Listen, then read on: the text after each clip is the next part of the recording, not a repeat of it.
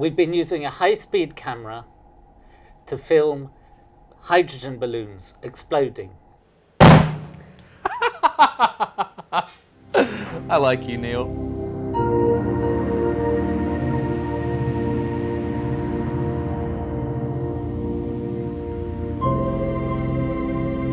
It's given me the answer, or nearly given me the answer, to a question that's been puzzling me for years. Ever since our first element video, we've been using the match on a stick to blow up balloons of hydrogen. And the thing that's always puzzled me is that when they blow up, the flame has a reddish colour. And it's well known that hydrogen, when it burns, for example in a Bunsen burner or something like that, gives an almost colourless flame.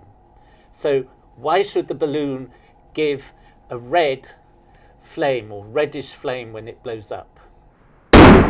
And I came up with an idea on one of our videos that it may be the rubber of the balloon that's burning. Recently I got an email from one of our viewers called Paul, who said he thought I was wrong. And he thought that the hydrogen in the balloon and the oxygen in the air are not properly mixed. So when the hydrogen starts burning, there's much more hydrogen than oxygen, and the heat from the first part of the flame heats up the rest of the gas, and the hydrogen gas gives out red light. We were quite interested to see if this was really true.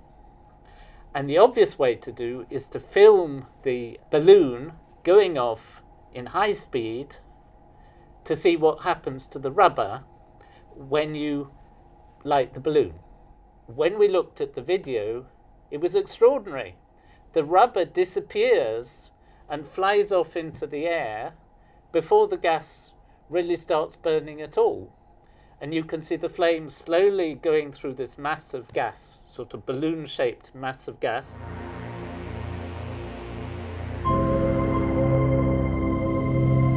So the orange colour cannot be anything to do with the rubber from the balloon because that's flown away.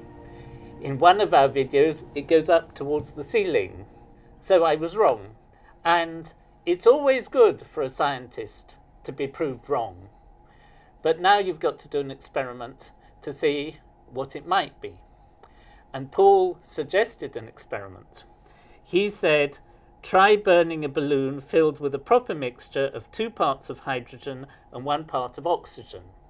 Water is H2O, so what you need is twice as much hydrogen as oxygen.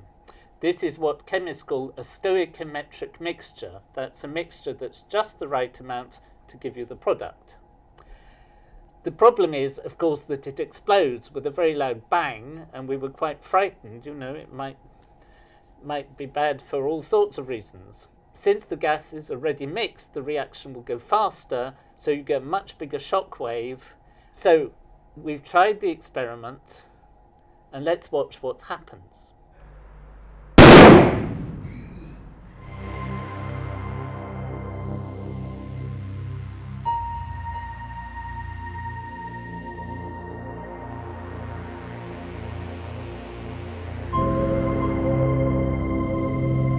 If you look carefully, you can see that as the flame touches the balloon, the reaction goes really fast. The balloon lights up like an electric light bulb before it's lost its shape at all. And then it slowly spreads the bright light, which is much brighter than with the hydrogen by itself, because the reaction's going faster, so the temperature goes up much higher. And what's interesting is that the flame separates into 2 parts from the point where you add the match. This is actually quite a well-known effect when there are gas explosions in people's houses, when they light a match when there's gas in their house.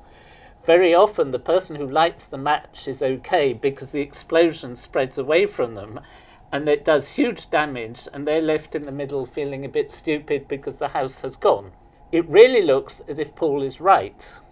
That is, that the reaction goes completely differently.